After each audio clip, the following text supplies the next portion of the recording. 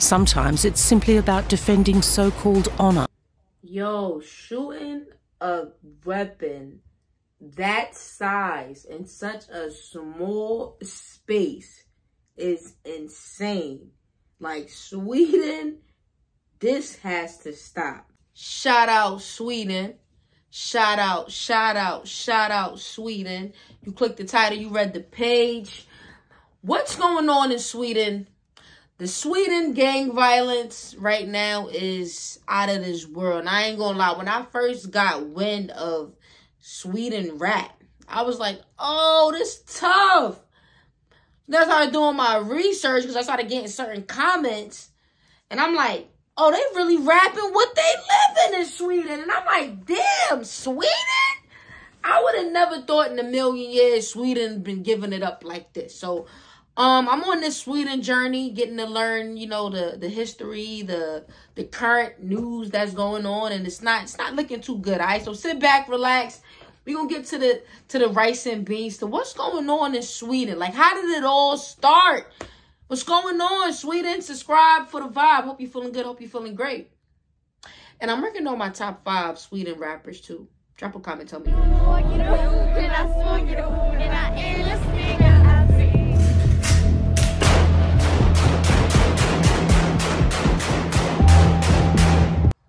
What is happening? This video definitely getting demonetized. Like, the video just started and he busting out. Hey, yo, that sounds crazy. Let me rephrase that. The video just started and he just popping off. Ömer Sarıhan still finds it difficult to go to the cemetery. Nearly 50 years ago, he left Turkey for Sweden thinking it was a peaceful country. Shit, I thought Sweden was a peaceful country too. This news to me. Today, he's standing at the grave of his son Serdar, who was shot by gangsters this past March. Sarıhan is still in disbelief. Written on a stone are the words, "We miss you so much." My son was more than a son to me. He was my best friend and companion. He was everything to me. A hard-working person with principles. The real estate agent was shot dead in front of his wife and children in his house near Stockholm, allegedly an act of retaliation. Serdar's son, Ömer's grandson, is allegedly involved with a gang and is suspected of having shot at the family home of a rival gang member. They broadcast a photo of my grandson on the TV program Wanted.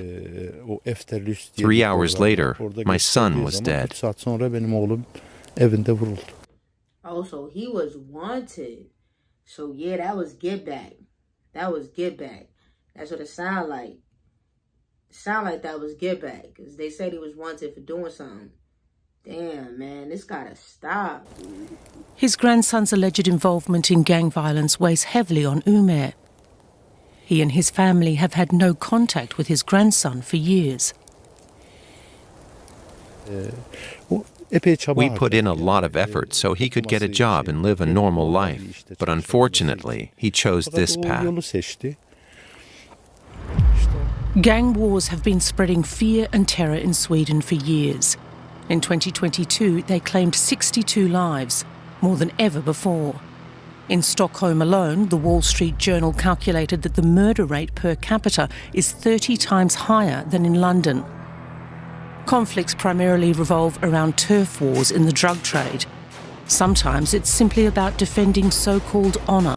Yo, shooting a weapon that size in such a small space is insane.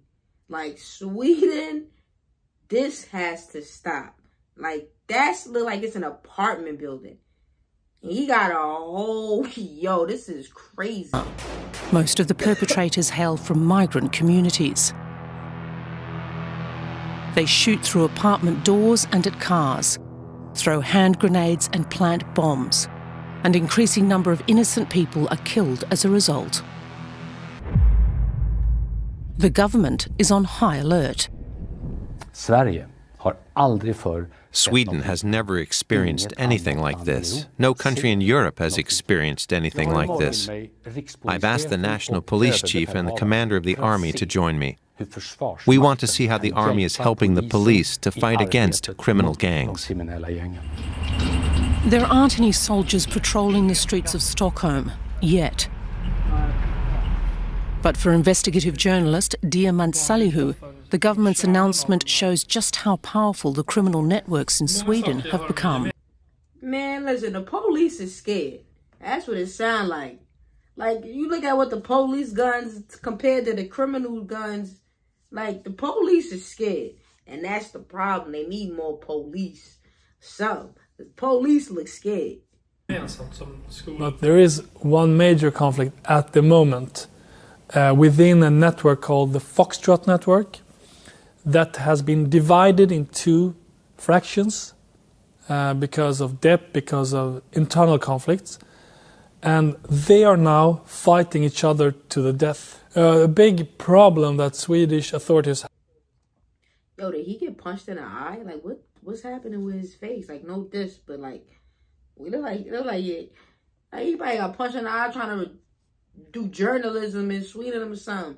I was watching a video the other day when they were trying to record Sweden, and they was like, it was like a reporter, and the dude was trying to run over the reporter. I'm like, oh nah, Sweden giving it up crazy. Have when it comes to dealing with this situation that we have at the moment is that the leaders that control a lot of the drug market, they are operating from abroad.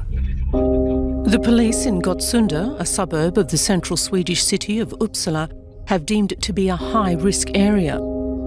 According to Swedish reports, gangs like to recruit new members here. Boredom, a lack of respect toward law enforcement, and low sentences all make this easier for gangs. The area is filled with social housing apartments built in the 1960s and 70s. These days, immigrants make up most of the population. A majority of the 10,000 households here are considered low income.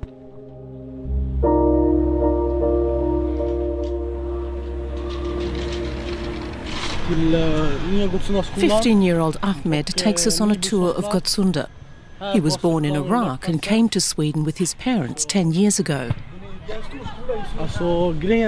People have so many prejudices against Gottsunda, but everyone who lives here is like family. We all get along well together. After school, Ahmed hangs out on the streets with his friend Abed. Sometimes they go to one of Gottsunda's 2 youth clubs, which are open all day. Nobody wants to be filmed here. Ahmed says there are plenty of things to do for fun in the neighbourhood, but many kids his age still turn to crime. Yes, I have friends who get into things like that. Yeah. But I always try to stay away from that stuff. There's always a risk of getting pulled into something like that. And it sounds like they get him young. He just said, yo, my friend, he 15, his friend's 15, and all that. And they get in this trouble. And it's like, damn, 15, bro. These dudes is losing their life so young over nothing, bro. I try not to stay out too late at night. And I prefer going out with a friend. Ahmed's precautions are justified. In August, a 13-year-old boy was shot on a bus in Gottsunda. He goes to Ahmed's school. Yo, 13? 13? When I found out that the dude they killed in Chicago was 14, I was like, 14 is crazy. 13? 13? Whole life ahead of me. It's not only the victims who are getting younger and younger, it's also the perpetrators. Gang leaders prefer to recruit 14 to 15-year-olds, who are typically paid the equivalent of a few €100 for their first errands. Later, they might be ordered to commit murder, which pays much more. The increasingly younger ages of new recruits shows the full extent to which the state and society in Sweden are failing, says expert Diamant Salihu. He's also a child of immigrants from Kosovo. In Sweden, if you commit a murder and if you're 16, you can get maximum 4 years in youth custody. In Sweden, at 16, they only giving you 4 years for catching a body at 16? 4 years? No wonder why they running amok. Where you can have access to an iPad and communicate with friends on the other side. So the risk is very low for the reward they can get, either money or quite often status. These 3 social workers in Gottsunda take to the streets to prevent minors from falling into the... Damn, she got a fat ass. Shorty right here. What up, beautiful? ...clutches of gangs. Every evening at 6 p.m, they head to the shopping centre and talk to security staff, but, more importantly, to young people. Their message is simple. We're here for anyone who needs help. But sometimes the gangs are faster. Oh, yes, they are trying to recruit the younger people, but what we do is like we go in the middle schools, like year 4 and 5, where they're like 10, 11 years old, and we try to teach them about the warning signs and what can happen, and also what is against the law and what's lawful, and what kind of support can you get. So obviously we can't give them exactly what the recruiters can, but we do try to offer them jobs, meaningful free time, positive role models and stuff like that. And unfortunately, they mostly live for... Yo, she fine, but she like mad stocky, like mad brawly, like Sweden chicks brawling like that. She'll knock a nigga out like the day or for the hour and think, oh, maybe I can get some status, maybe I can get some fast money. They don't see how it will turn out in the long haul, and that's what we really try to talk with them about. You know.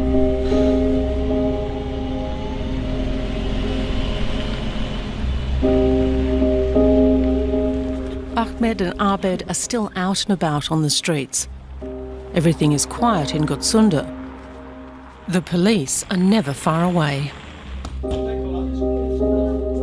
Their friends meet at a boxing gym, where self-defense exercises help relieve stress.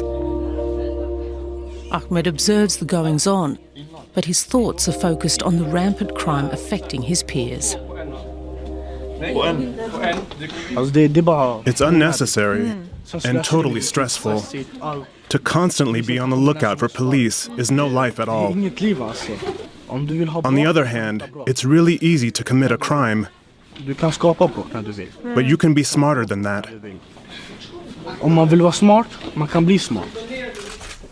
According to a 2022 police report, only 1 in 4 fatal shootings get solved. 1 in 4 is crazy. They bodying and they just getting away with it. The police department in Gottsunda thinks the criticism of its work is unjustified because their work is constrained by the law.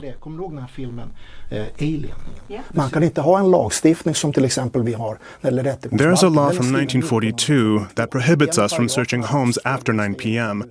unless there are exceptional circumstances. What? The fact that Sweden has a law that prohibits them from searching homes after 9 p.m. is stupid. Most crimes happen like 10 p.m.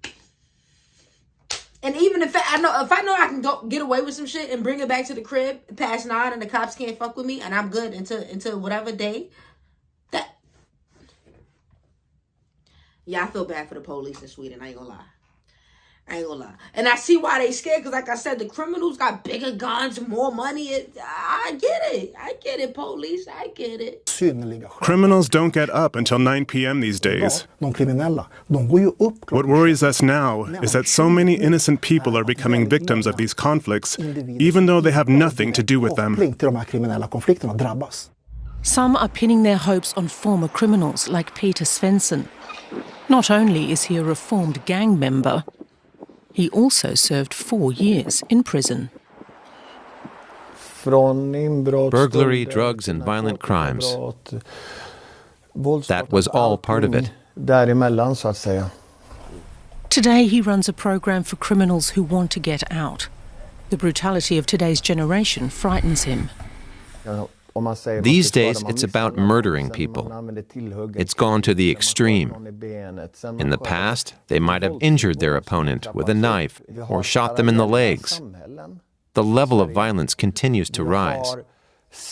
At the same time, we have parallel societies in Sweden where a gang controls everything. They decide when you can leave the house, stop cars and tell everyone to keep quiet. For the right-wing populist party, the Sweden Democrats, now the second strongest party in the country, it's clear who's responsible for the creation of parallel societies and violence: migrants, and Muslims in particular. This video, produced by the party, claims that migration to Sweden has only led to high costs and more crime. They claim that Swedish families are forced to move to other cities to escape the violence. And that's messed up. Could you imagine living somewhere and people just come in your shit and start messing up your shit? Like, that must suck. I feel for the Swedish people, too. Like, that's messed up. It's kind of like what's going down in New York. Like, they got a bunch of migrants. And not all the migrants, but the other day they had a migrant pop a gun in Times Square. Like, that's rare. I mean, it happened before, but that's very rare, you know? Then he shot at a cop. It's also rare. Americans don't do that. Migrants do because they don't respect law enforcement. Ardalan Shekarabi is a former minister for the Social Democrats and a child of Iranian immigrants, and he disagrees. But we cannot stop this development without making a lot of investments in crime prevention and a lot of investments in breaking the segregation. But another thing, too, I want to speak on, as far as the migrant goes, too, they're trying to survive. You gotta understand. They come into these places trying to survive. So if the resources aren't there for them to survive, then they're going to make their own resources. Just trying to survive out here. In the Swedish society and creating a much more inclusive society where young people have a good chance to enter labor market and find a positive future for themselves. Ahmed and his friend Abed don't see a future for themselves with the gangs of Gottsunda. Instead, a new recording studio in the youth centre has piqued their interest. Children and the young people from the district have already produced a hit song titled "We Are Gottsunda."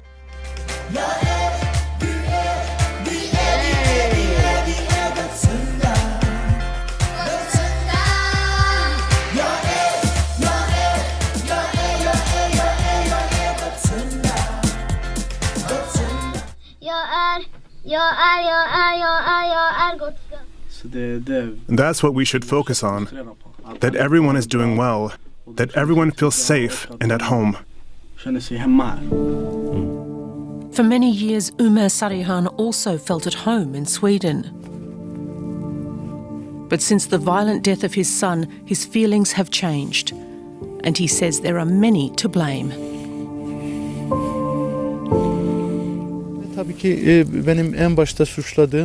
First of all, it's the fault of the drug lords who ordered the murder and the criminals who carried it out. The third person at fault is my grandson, who got us into this situation in the first place. I'm glad he blamed his grandson. I was just about to say that. Like, you know, it sounded like it was a get back going on. So, you know, you got to take accountability. You know, you live by the sword, you die by the sword. It's fucked up. It's unnecessary, and I just want peace, peace, peace. And finally, the authorities, who have been watching this go on for so long, when they should be protecting their citizens. Umer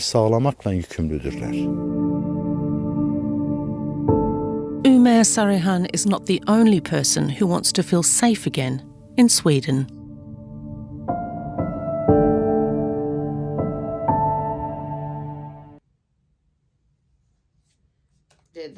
Man, listen, this is what? Listen, subscribe for the vibe.